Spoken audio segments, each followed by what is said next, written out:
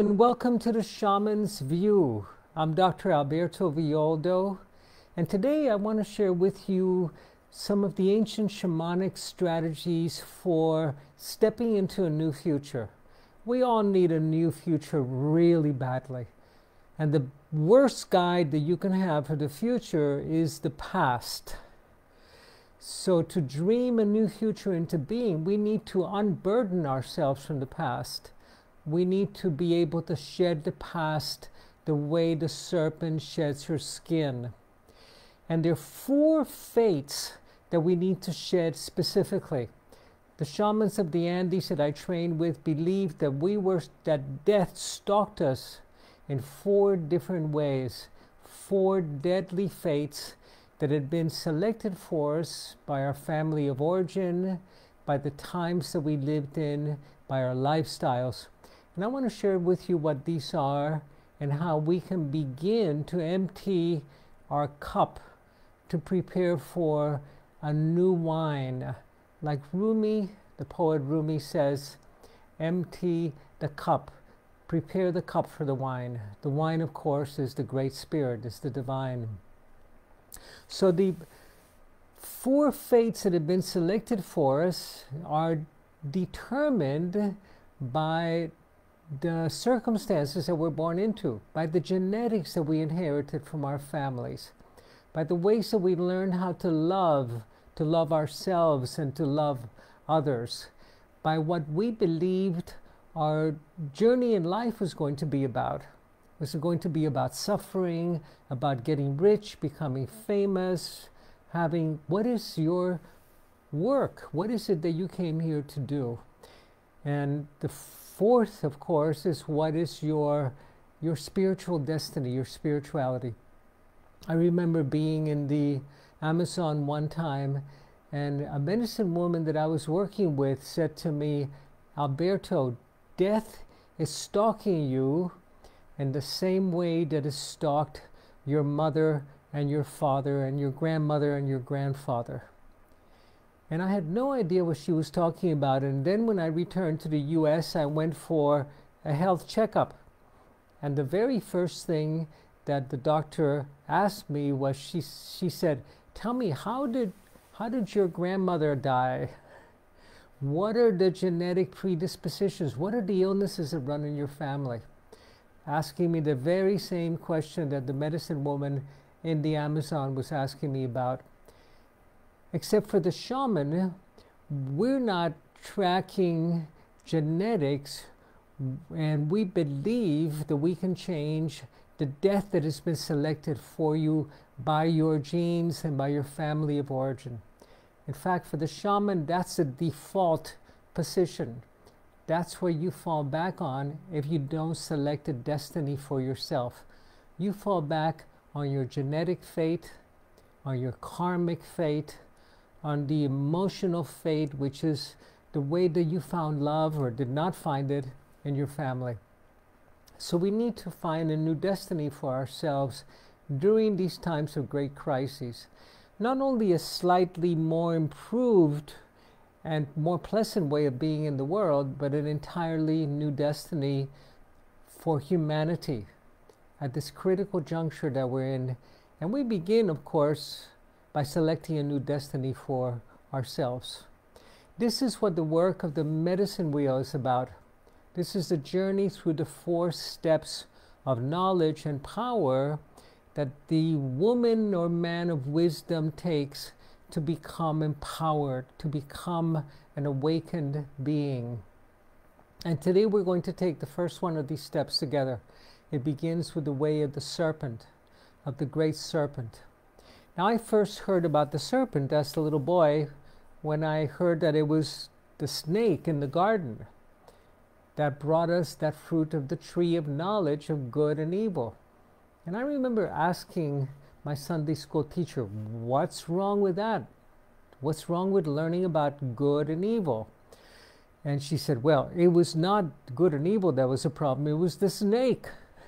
Of course, the snake, the serpent, has always been associated with the feminine, with Eve, with the goddess Hera, with Aphrodite, So the goddess is always come protected by the snakes. And even in the Eastern traditions, you find the snake of the Kundalini. You find that the great sage Patanjali, who wrote the very first book on shamanism, and you can read about this in the Yoga Sutras of Patanjali, his lower part of his body is a snake. He is a snake human.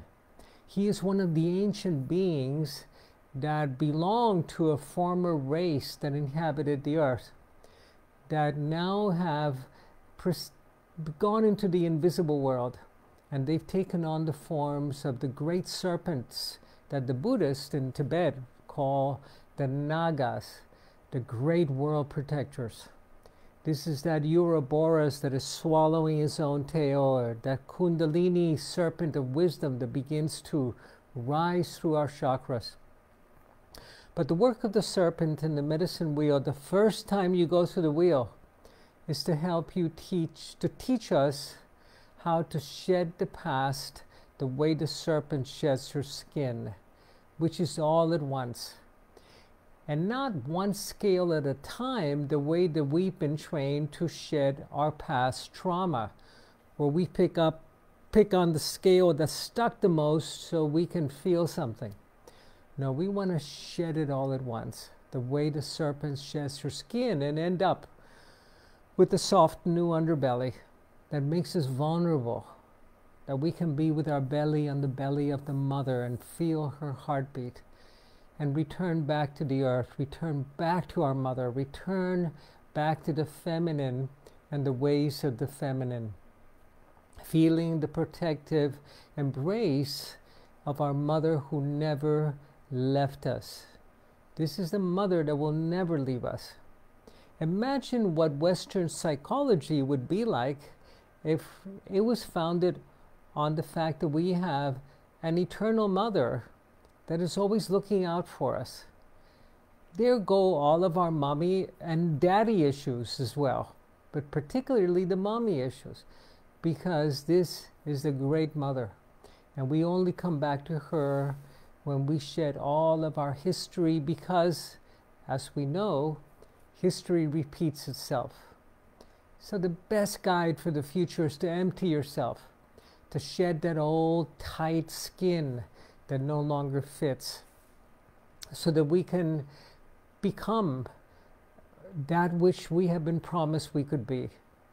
You know, when I was looking at our DNA legacy, it's interesting that biologists say that only 4 to 5% of your DNA codes for proteins. The other 95% is called junk DNA. Now, we don't have anything in the body that's junk. There are no junk fingers or junk toes or junk limbs or junk anything. Why would we have 95 or 96% of our DNA be junk? Well, some of it is the fossil record of evolution, of who we have been, and some of it, curiously, is also viral. These are the viruses that we've become immune to, and it's in our history, it's in our record. And we know that part of this is a chronicle of the history of evolution, because when we are in our mother's womb, we recapitulate the entire history of evolution of our species. We know that phylogeny recapitulates ontogeny. And I never get this order right if it's the other way around.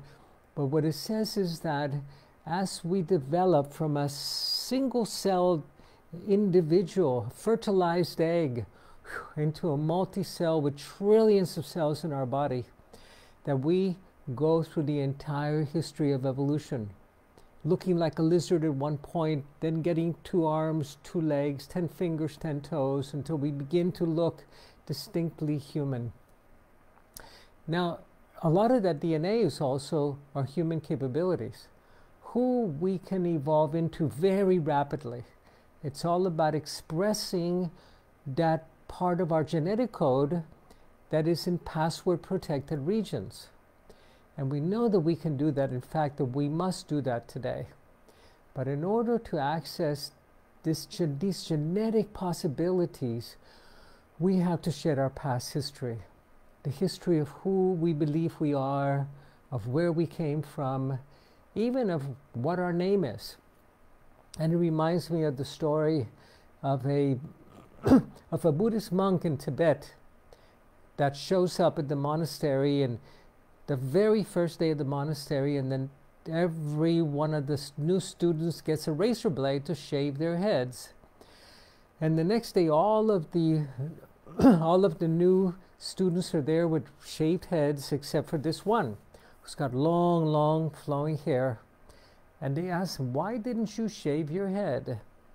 And he says, "Why should I? I shaved my mind." And this is what we do with the work of the serpent. We become empty. We become empty so that we can fill ourselves with the new wine and with the new nectar. And part of what we shed, all of what we shed, are the stories of who we believe we are. It's interesting when you're working with trauma, with people that have experienced trauma, and all of us have experienced trauma, and even if you didn't experience it directly, remember that trauma causes us to go into fight or flight and to produce the stress hormones, cortisol and adrenaline. And cortisol and adrenaline go right through the placental barrier, creating the belief structures that you inherit from your family while you're still in your mother's womb.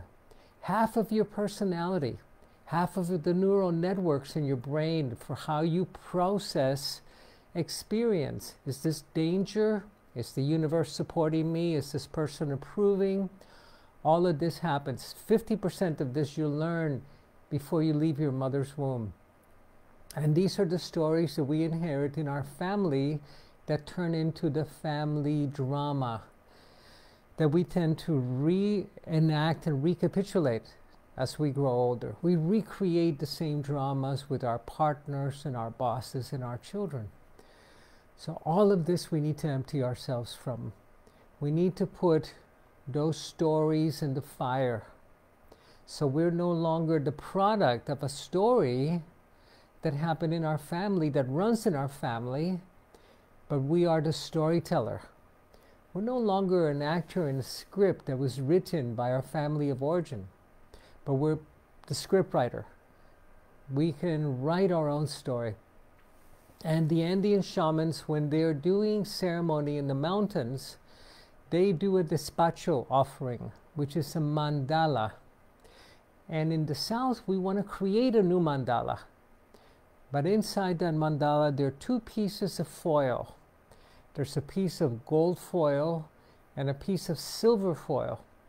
And they are called the Corilibro and the Colcalibro, the golden book and the silver book. And the legends say that one of these books comes already written, and it must be edited. The other book is blank. And the task is, you need to do some editing in the one that's written. We need to clean it up. But you can't spend your whole life doing that. You need to get on with writing your new story, with beginning to pick up the pen, turn the page to a blank page, and begin to write the story of the rest of your life. And this is the beginning, the work of the serpent, shedding, emptying ourselves so we become an empty vessel. So one day you wake up in the morning and you look at yourself in the mirror and you go, I don't know who you are, but I'll wash your face anyway, so that you become a mystery onto yourself. Now, if that happens in an Andean village, you're celebrated. If it happens in a Buddhist monastery where you no longer know who you are, everybody applauds because you become a mystery. You can step into who you're becoming. You become that empty vessel.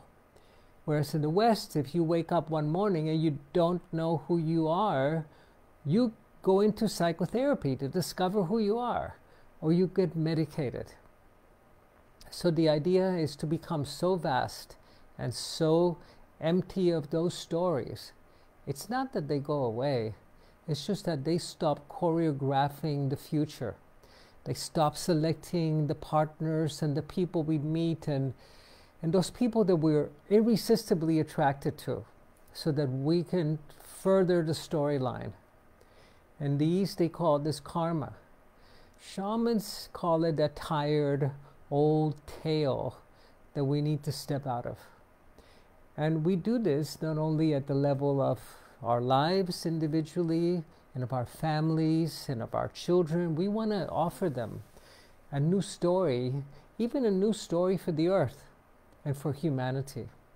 But we begin with our own story, shedding it the way the serpent sheds her skin. And we do that by putting it in the fire. Remember that to change our story, we need to change our mind. And if you can change your story, you'll change your life.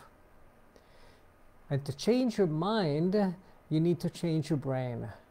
And the brain only changes through ceremony, and particularly through fire ceremony, like we have done many, many times in this program, as well as in our many lifetimes where we sat around the fire and we did ceremony with fire. Remember that the world was lit only by fire for millions of years, until 100 years ago. Our lives were lit at night only by fire. So I invite you to do that, to put into the fire those parts of your life that you're ready to shed. Begin with the painful, difficult parts. Put them into the fire. Take your candle and your stick and blow into that stick all of those challenging and difficult stories, all of those terrible times, all of the ways that you suffered, that you were hurt or abandoned or betrayed.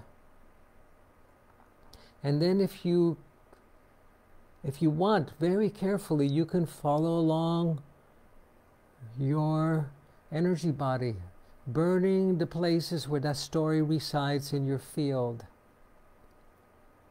And beginning with the tragic and terrible stories. And then gradually working your way to the positive stories, the beautiful stories, the beautiful things that happened to you. And you might be wondering, why should I put the beautiful stories into the fire? And that's because they continue to claim the present in a more beautiful way, in a gentler way, but in as limiting a way as the terrible stories do. And eventually, after you have done the ceremony a number of times, you can put your name into the fire. You can put the name that was given to you into the fire, your first and your last name. So you become a mystery unto yourself. You become a mystery. So that you can never explain yourself away by what you do, by your titles, your accolades, your diplomas, your failures, your successes. You become a mystery. And that's where you can become the author of an entirely new story. At that point, when you're not defined by anything, not by who you have been or by who you should have become or who you might have been, at that point you can write whatever story you want, and it becomes so, because we are no longer encumbered by the past.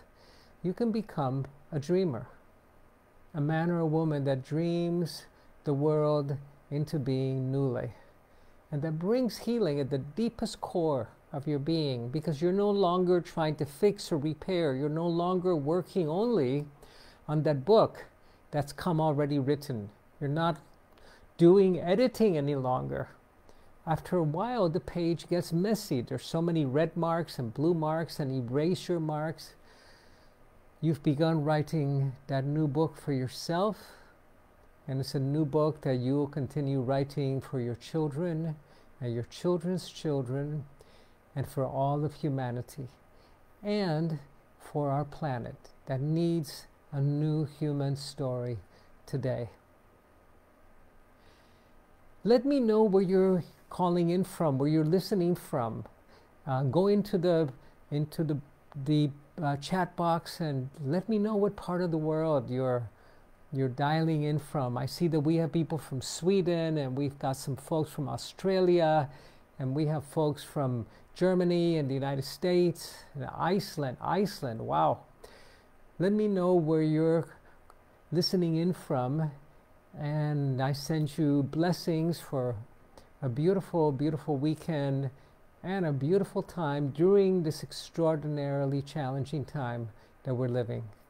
Thank you so much, and I'll see you at the Shaman's View next week.